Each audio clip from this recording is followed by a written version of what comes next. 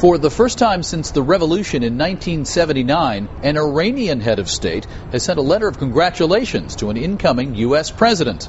Mahmoud Ahmadinejad's letter seemed to warn that unspecified opportunities won't last forever, whatever that meant. Iran continues to deny evidence its nuclear program has military aspirations, but it is a regime that is on the record as wanting to wipe out the state of Israel. Houman Majd was born in Tehran, grew up in the U.S., and had a flourishing career as a record industry executive, among other things. He goes back to Iran a lot. His rather picaresque and wild book about the place is called The Ayatollah Begs to Differ, The Paradox of Modern Iran. Well, Mr. Majd, welcome. Thank you very much. Well, this is a key thing. Obama gets elected, the letter comes from Ahmadinejad to Obama. Congratulations. And he talks about some unspecified opportunities that won't last forever. What do you make of that? I think he's talking about the opportunity for President Obama to follow through on his campaign pledge, his early campaign pledges, which was to talk to Iran, negotiate with Iran without preconditions. This has been the sticking point for Iran from day one. I was in Tehran when Ahmadinejad gave a speech in 2007 to a huge crowd. And he said, you know, the Americans say, stop enriching uranium, and then we'll come and talk to you. And what we say to them is, if we stop enriching uranium, what is there to talk about? It is possible that Iran and the United States, Iran and the West, could be on the verge, I don't know exactly when, of some kind of confrontation. I'm talking about missiles flying. That's possible, I guess, yes. Well, just reading in recent days that, in fact, it is calculated the Iranians now have enough enriched uranium to make a bomb. But that doesn't mean they're necessarily going to actually go and build the bomb. I think the main issue for Americans, and certainly for the new government in the United States, which comes into office in January, is how do we persuade Iran to not take that step? We can't take the knowledge away from them anymore. How do we persuade them? The way we persuaded South Africa, the way we keep persuading Brazil and Japan and other countries that have the capability to build a bomb in a long weekend if they wanted to, that they don't need to do that. Well, to choose the right path forward, so we don't end up there, we have to really understand who we're dealing with. Yes. Now, Houman, you've helped with a little bit of that. How is it that a cool guy like you ended up translating for the president of Iran when the president of Iran gave the big speech at the United Nations? I've done that a number of times for the president of Iran. You were the actual guy. If you were listening on the headset, it was you. Yeah, it's me. I had a close relationship, but still have a close relationship with former President Khatami. And when Khatami was here after he was president in 2006, he asked me to accompany him as an advisor, as a consultant on his trip in America, on his various stops in America. And out of the blue, they said, well, you know, your English is better than anyone else's around here. Could you just be the translator? I said, I'm not a professional interpreter. I'll try. And so I did, and then the Iranian government obviously heard it and saw it, and so they asked me to do the same thing for President Ahmadinejad, and I said, okay, I will. I'll be happy to. Unpaid. I don't want to be an employee of the Iranian government. And I said, as long as I can write about it. As a journalist, as a writer, nothing is off the record. And they said, that's fine. Do Iranian people understand that the president who represents them in the public sphere, Ahmadinejad, I mean, he hasn't exactly been all sweetness and light. His rhetoric is very tough. Yes. That's one way to put it.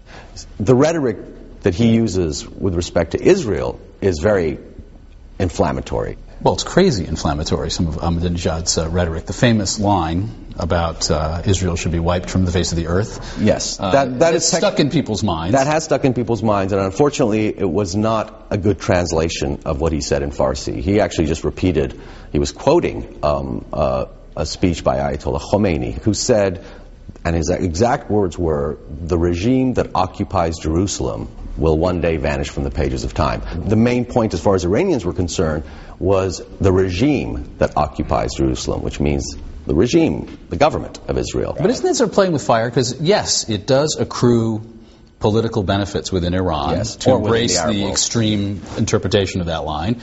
But it has a cost. It almost seems counterproductive. Well, as far as they're concerned, the cost was worth it. Because at that point, they didn't think either the United States or Israel was going to go to war with Iran over those words. And their calculation was right in this case. Neither Israel nor the United States has gone to war. But Iranians like to stake out a position. They like to stake out, and when I say the Iranians, the Iranian government in this case likes to stake out a position, that it is a superpower in the region. It should be reckoned with. It should be viewed as a legitimate government. It should be viewed with respect. I've just seen the statistic that it's a very young population. Mm-hmm. About half the population is under about 25 or 26 years old. Yes. Is it something that's really apparent? And if so, what does it mean to Iran? It's very apparent, and I think the government's very well aware of it, and that's one of the reasons I think the government isn't as strict with social behavior as they would like to be sometimes. But what does that say to you? And there is an implication for the U.S. relationship with Iran. What does it say to you? What it says to me is the Iranian people want more freedom than they have. They'll take whatever freedoms they can.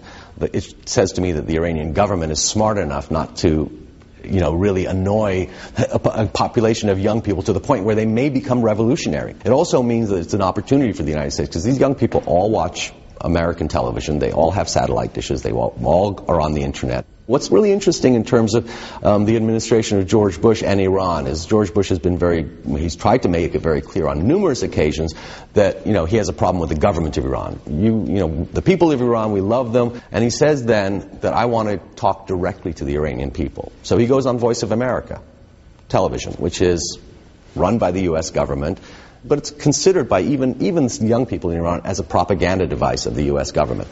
President Bush, if he had wanted to talk to the Iranian people, to these young people who would actually be quite receptive to what he has to say, all he had to do was go on Iranian television. Houman, from your travels in Iran, how are U.S.-sponsored sanctions playing out in the lives of people? They really anger people? How is it something that is front and center? The problem with the sanctions, what's happened with the sanctions, is America's put a tremendous amount of pressure on foreign banks that are not American banks that normally would have done a lot of business with Iran, and they don't anymore. Letters of credit for businesses are impossible to get.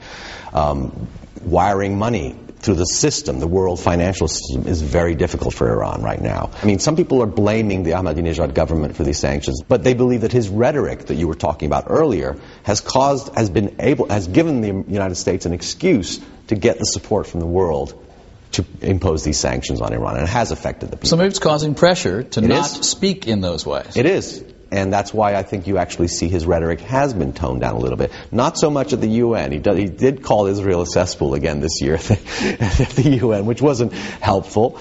But generally speaking, I mean, him sending a congratulatory note to President-elect Obama, it's unheard of. No Iranian leader has done that in 30 years. The key to any kind of dialogue at whatever level is finding areas of mutual interest. And there are some, you think? There are plenty. There are many, many areas of mutual interest. Afghanistan, Iraq are two areas of mutual interest. Iran is absolutely the mortal enemy of the Taliban and do not want to see the Taliban back in power in Afghanistan under any circumstances, which is, again, our goal in Afghanistan as well, to not allow the Taliban to come back into power, take over the country.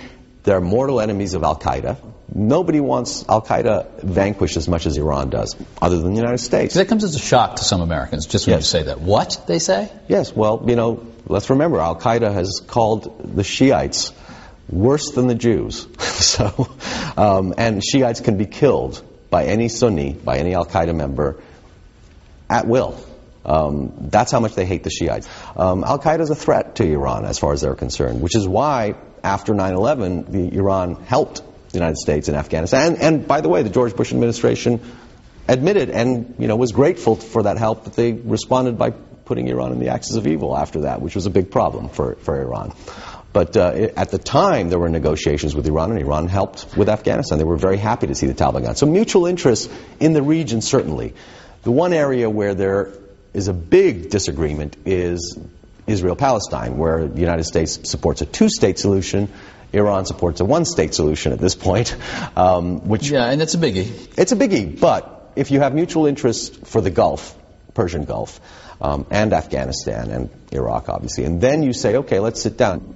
They're willing to sit down and talk about it, but they want to be at the table. Well, Houman Majd, man of two worlds, U.S. and Iran, author of The Ayatollah Begs to Differ, The Paradox of Modern Iran. Thank you very much. Thank you very much. Thanks very much for having me. One story of hope coming out of the region is that of Greg Mortensen, who's been spearheading efforts to educate tens of thousands of children, particularly girls, in remote parts of Afghanistan and Pakistan. Catch our web-exclusive interview with Mortensen about the current state of both his mission and